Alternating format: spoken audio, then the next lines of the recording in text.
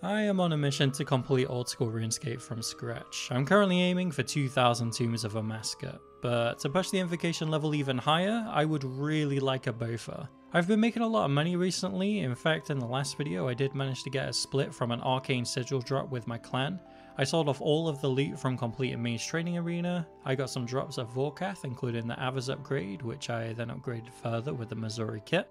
And I also doubled my bank from getting a whole bunch of purples, including a Missouri mask, a light bearer, a fang, my first light bearer, another Missouri mask, and whilst I did see a Missouri top, unfortunately it was FFA and went to an Iron Man. Other notable drops that also happened in the last video was 99 crafting, my first bottomless bucket along with the farming pet. But with all of that in mind, it just wasn't quite enough to afford a Bofa, the crystal shards that I need to corrupt it alongside the crystal armor seeds. So I sold off my entire loot tab and figured why not just go to the Corrupted Gauntlet and just grab everything that I need instead, which for the most part means the pet and at least one enhanced weapon seed. Also, towards the end of the video, you're going to see the hundreds of hours of progress that I've made on some other side goals, including one insane surprise collection log slot. So, the Gauntlet isn't something I've done much of before. I never really had to come down here on the old Max main account, so this is quite fresh for me, and I have to say, going into this, I wasn't sure what to expect. Because I've heard so many Iron Men complaining about going dry here and calling it the Red Prison. But I'll be completely honest with you, I've been really enjoying it for the most part. Everyone has to start out somewhere, and the regular Gauntlet is first, and I decided I'd stay down here for a little bit to get an understanding of how the prep and the boss works. You come in here with essentially nothing and have to make all of your own gear and supplies, kind of like dungeoneering in a way. The prep takes up most of the time here, and whilst it is mostly RNG, there are some things you can do to cut down that time. Like only going for a certain amount of food or going for the lowest tier of armor and things like that. So for the most part in the corrupted runs you'll see that I was doing a tier 1 prep but with a full invent of food and a couple of Egnial potions. After running a few regular gauntlets for practice, I tried out the Corrupted Gauntlet and unlocked my first collection log slot here, being the Gauntlet Cape. I'll be honest, I'm not a fan of it, I think it looks pretty weird. Also, I normally play with game sounds off and have done for years, but doing the gauntlet without sounds is essentially just handicapping yourself, because when it comes to the boss room, it's hard to keep track of Hunlef switching attacks with just visuals, when you're already tracking the tornadoes chasing you and trying to stand on a tile that's not going to cook you to death. In the regular gauntlet, I could get away with not using game sounds and missing prayers because it doesn't really hit that much, but when it came to the Corrupted Gauntlet, well, that's the point where I decided to turn game sounds on, and honestly, I think I've been converted and I'll probably be using them more often now. There's quite a lot of easy CA points to get from the gauntlet too, not just the kill count ones. Also, I managed to get some level ups whilst I was locked down here because it's got some nice passive XP. After a while I got my second log slot from the gauntlet, being the regular weapon seed. Some other tips that I give for this place is installing the Gauntlet plugin for sure. It helps out a lot when learning. I've turned off most of the features on it now, but one that I like to keep enabled is the True Towel for the tornadoes. It just helps me understand where exactly they are so that I can either just keep running or actually just run through them when they're right next to me. Okay, ooh, Corrupt Gauntlet Grandmaster.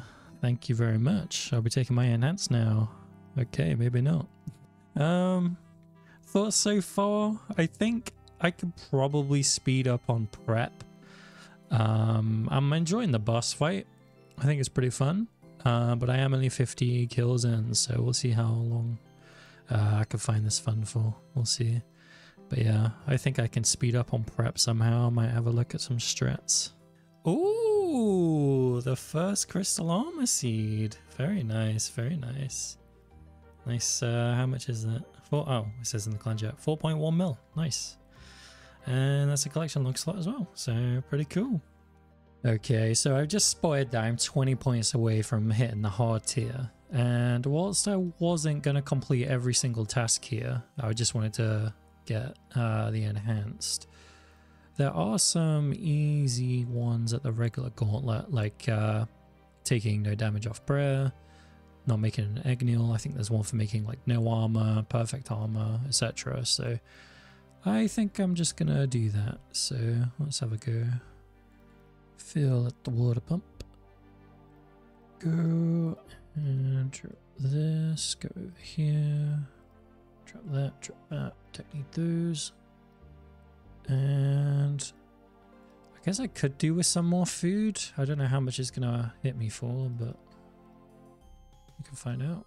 So this combat achievement is pretty easy. As you can see, I didn't even go in with a full inventory of food. I think as long as you pray correctly, dodge the majority of the tornadoes and the lava tiles, you should be fine. You don't really need to play perfect for this one at all, so it's some free points. Okay, the defense doesn't matter one. I guess I missed a prayer? Oh well. Can get it on the next one. For the tier 3 armor one, I'd say this one's quite easy too in the regular gauntlet because you get so much time to sort everything out. I managed to do it with a not so decent layout as well, and I'd also say that you don't need to worry too much about getting a lot of food because you won't be taking much damage with the perfected armor either. This one is probably one of the harder ones to do in Corrupted, I'd say, but for the regular one, this is some free combat achievement points just because you have so much more time to prep. I missed the off prayer one there, I think, at the end. Oh well, still got the tier 3 armor challenge, so... Oh no, I did get it. Okay. Alright, cool. Nice. That's another 2 elite tasks done. Easy peasy. Okay, so I'm looking at Wolf Puncher next, and it's saying more than one attuned weapon. So does that mean I can use a basic weapon? So I can use like a basic staff and a perfected bow? I would assume so. I'm still not sure about these speedrun times. I might give them a go, we'll see. I think once I've done more KC, I might have a go at this one. But yeah, I might try these two, Eggneel and Wolf Puncher. That should be enough to get me into hard tier, so... No prayer pot, and... Yeah, this one's going to be easy. Okay, that is a basic. It's not attuned, so I would assume I'm allowed to do that. Let's get some combo food. Doubt I'll need it, but we'll see. This one's quite easy as well. Just use a perfected weapon and a basic weapon. I guess you could also do the 5-to-1 method, but because this is regular gauntlet, I didn't bother to do that. Though I may end up doing that one in the Corrupted because the basic weapon would barely hit for the entire fight. So that would suck in Corrupted. Hey. Alright, Wolf Puncher, you can do it with just a basic weapon. That's pretty good. What do we get? Nothing. Okay, so I think Eggneel was next, wasn't it? So, without making an Eggneel, which means I guess flicking and a ton of food? Let's find out. Yep, so essentially you just flick for the entire prep phase, which is very easy to do. And I took a full inventory of food as well, but I didn't really need it. I wasn't using offensive prayers, but I kept my overheads on at all times. Okay, I went way overkill with this one. I still got 50 prayer points left. I made tier 2. I didn't even need to do any of that. Okay, let's have a look. Hey, nice, nice, nice. Good run, good run. The rewards for the hard combat diary are cool. Increased chance at hard clues, more pest control points per game, boss slayer task number is increased, and the cannon can hold 45 cannonballs now, amongst a bunch of other perks. I'm hoping to unlock the elite tier sooner rather than later as well for the increased elite clue chance. Oh yeah, another armor seed. My heart dropped a little bit. I don't know why. I thought that was the enhanced for some reason. I was like, oh my god. But yeah, this is the first one of the day. Nice. That's a good start. Cool. Let's keep it going. Okay, is that a new PB? Oh, it is. 9:45. Okay, nice. I will admit, I did die a couple of times before that run, so going from really bad to really good. Okay. No enhanced. The grind continues. Number 79. Elite clue. Nice. Man, that was close. Okay, surely the enhanced. Come on. Oh, damn it.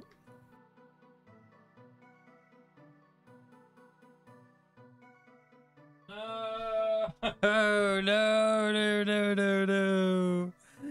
Oh, man. Oh, that sucks.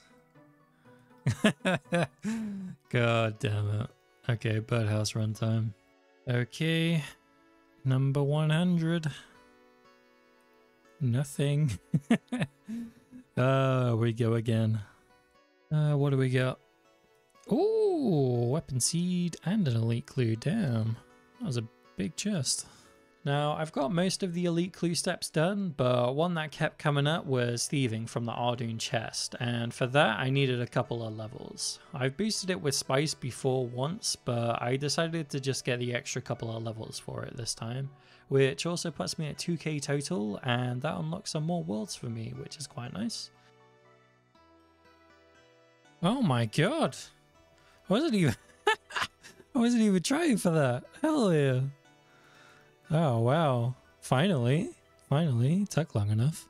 I mean, what KC is that? 126. Well, at least I got it. Nice. Okay, first of the day. What do we got? Weapon seed. Oh my god, my heart dropped for a second.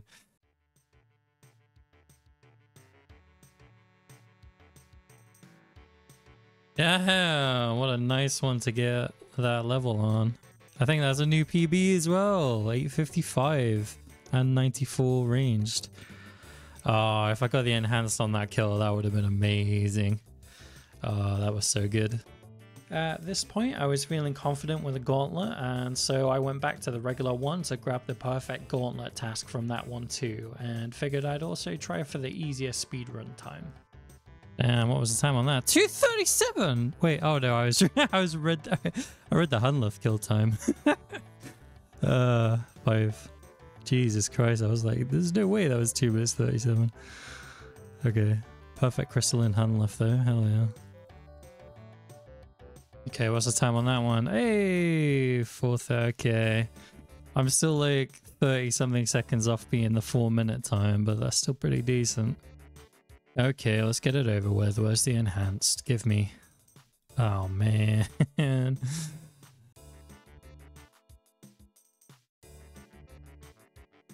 Such horrible RNG on the hits in that fight. Jesus Christ.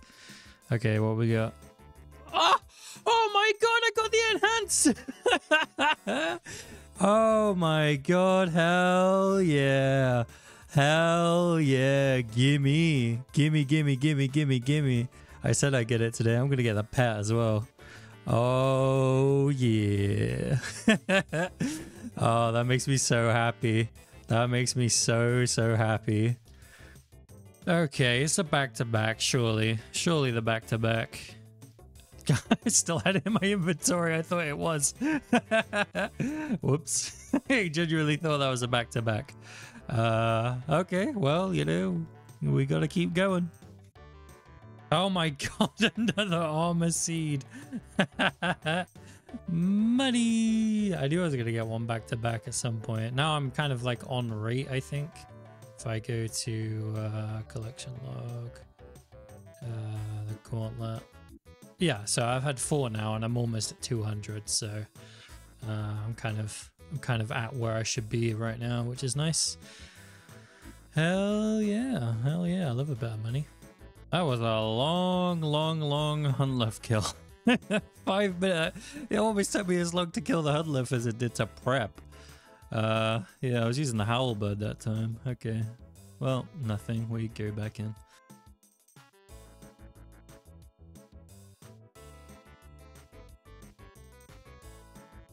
No! Oh no! Oh, the dog. Oh, that was not good. Okay, surely this one's the pet, right? This has to be. Here we go. Elite clue. Okay. Yeah, it was time for a birdhouse run anyway. 204. Back to back elite. Okay. Oh, I think that was back to back. Okay, I'll take it. Please. Please. For fuck's sake. I hate the stupid Halberd so much. Oh my god.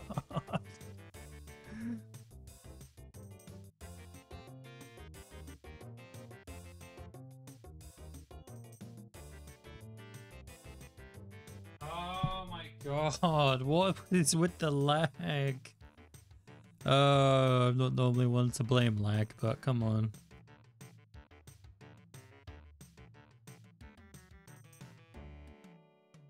Oh my god, is it gonna kill me again? It is.